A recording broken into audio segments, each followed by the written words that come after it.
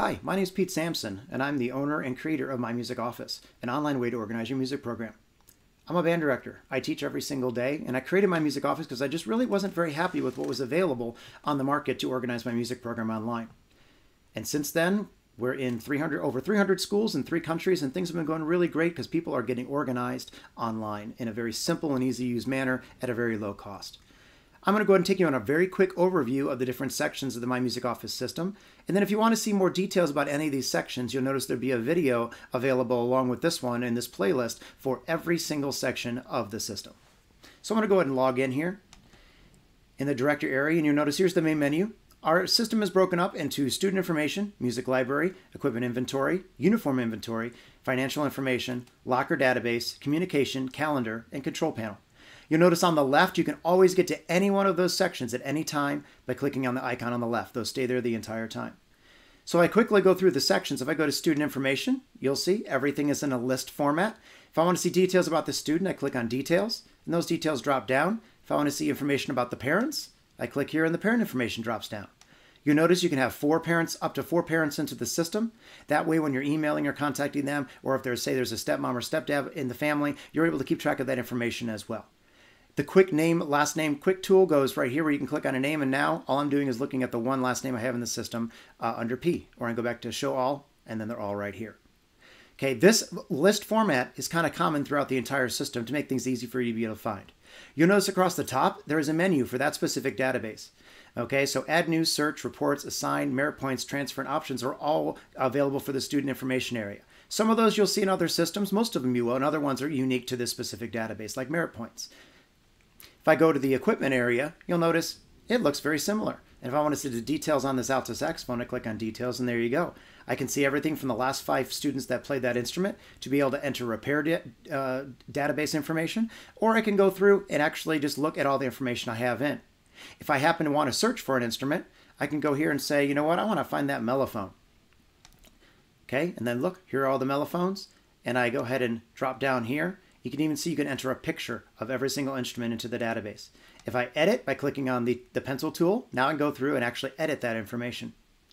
Okay, searching, find something quickly. Reports, you can actually print something out, which you can for almost all the databases, be able to put something on paper. So if I want to say do a quick report of the instruments by student assigned, well, here are the 2 instruments I have assigned to students in this demonstration account.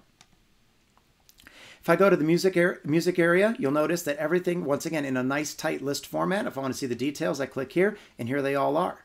If I click on one of the records here that has a media link, you'll notice the media links are something you can add in where you want to add in, say, a YouTube link or an MP3 link online, or even a scan of a score that you've put into your own Google Drive for score study. You can put that into this area as well, and you can be browsing and listening to your music and viewing the score all at the same time without having to leave My Music Office. You notice, once again, you can jump to a quick title by going up here. You can also then search. So let's say I'm searching for music, which is what we do most throughout the year. I want to find a jazz band Latin chart. Well, you know what? Here are all my jazz Latins right here. If I wanted to see when the last time I played Blue Bossa was, there's nothing under performance information or last performed, so that means I'm good to go. And so I can take a listen to it, and I can see if it fits my ensemble for this year. If I wanted to go down to Cafe Caliente, once again, I'm still clear to be able to do that. How about C. Jim Alla Blues? Oh, I played that in the spring of '09. Well, you know what? 11 years ago, I think I'm okay to play it again. So you can find all that information really easily, and you can even do a report by the music performance in reverse order. So I can click here and see all the music that I performed in reverse performance date order. And so you can remember all of the stuff that you've played throughout the years. Because let's be honest, sometimes it's hard to remember. When I go into the locker database, you'll notice that it just lists your lockers. You'll put a locker serial number combination, assign it to a student, which you can all do by clicking on the Assign tool. Lists every locker you have. All you do is simply choose the student's name from the drop-down, and it's done. And then, say you want to print out some handouts to be able to give your kids with their locker combinations on it. Well, there you go. All you got to do is cut them up and hand them out. Super easy. Uniforms. You'll notice you can be as detailed or as not detailed as you want. You want to put in a belt? Great. If you want to put in a whole uniform? Great. Here is listed as being bibs. And I can once again assign them to the students. And as you're putting in uniforms or dresses or whatever you want, notice there are about every type of measurement there is possible in the system. And if there's not something there that you're missing, just give me a holler, drop me an email, and I'll be able to put that in the system for you. And once again, you can also take a picture of a dress or a piece of uniform equipment that makes it easy to remember what everything is. The financial area, you can keep track of student accounts. And so you notice there's a balance due. The system works on a system of like an accounts receivable.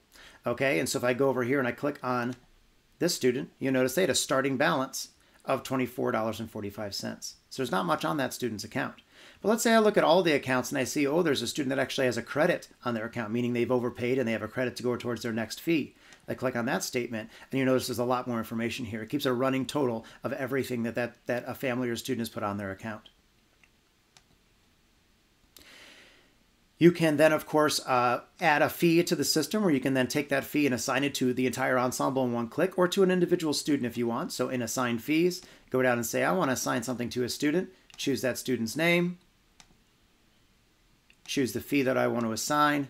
I'm going to do a Disney trip, payment number 1, add it, and now that student, when I go back and look at their account, they're now going to have a fee due of $142.23. You can then, of course, add a payment to their system. You can either add a credit or a payment, or you can even add 10 at once in this nice system where you can go through and say, oh, you know what, it's a credit for a candy sale, and every box was $20, and it was all in cash. And I say I have a whole bunch of kids to do, and then all I have to do is choose the students' names over here and hit enter, and they're all in the system. Super easy. The communication area, you can send email or text messages to anybody in your system. Text messaging is the only not unlimited section of the entire system. I give you 1,000 credits to be able to start, which is able to send a text message to 1,000 phone numbers. And then you can, of course, emails are completely unlimited. And if you want to buy credits for the texting, they're very, very cheap. Here under that purchase additional text credits, you'll notice it's as low as like 2 cents a text. Very, very, very affordable. But under the email area, you can actually send an email to an entire group. So say I want to send it to an ensemble, go over here and say I want to send it to the parents of my marching band. I hit continue, type my message, and then send. And after I've done that, I can actually go and browse the report on whether that message has been received. So I can actually go into the manage previously sent emails, and I can actually look to see who's received the email, be able to look at all the emails that I've sent. It's a great tool. I'll go into that greater detail when we do the more detailed thing on the communication area. The calendar, we have a great online calendar built in here where you can see, you can even put an image attached to the calendar. You can do a web link. You can do even a Google Map link to where that event is going to take place, all within the system here.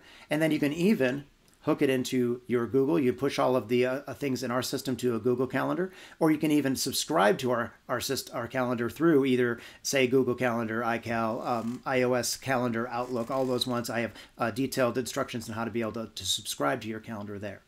And then, of course, the control panel gives you access to all the different areas of your account, like creating family access accounts, where families can actually go in and log in and see what they have on their system altogether. So if I go down here to Family Booster Login,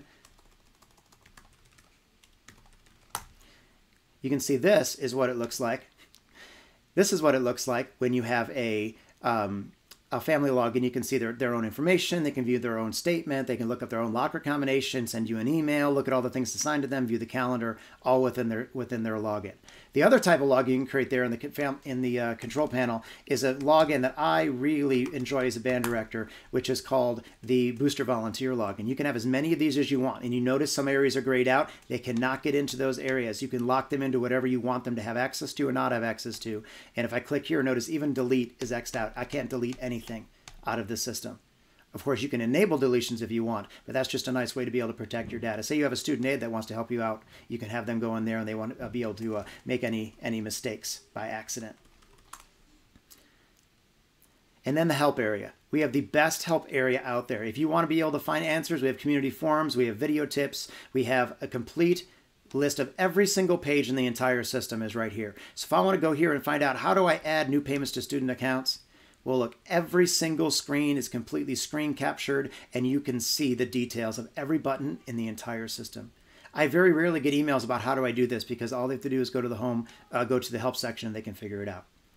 I really hope you've enjoyed this really quick overview of My Music Office. I think you'll find that it is incredibly easy to use. And once again, at only $199 a year at the starting price, that is just a bargain compared to some of the other systems out there. Matter of fact, if you do 3 years, you save $100, and you do 5 years, you save $200. Basically, you get a free year, all for doing multiple years at once.